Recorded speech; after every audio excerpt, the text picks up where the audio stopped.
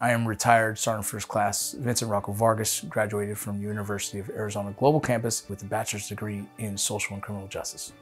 I was looking for schools that took the veteran program and that were recommended by other veterans, and University of Arizona Global Campus was one of the most recommended ones. When I contacted them, it was easy. They showed me the degree plan. They showed me how long it would take. And so that made it easy because I could pick a few hours out of my day, different times of the week, and make it work. And so I was able to navigate, kids' sports, work, writing, everything you can think of, and still be able to pass my classes.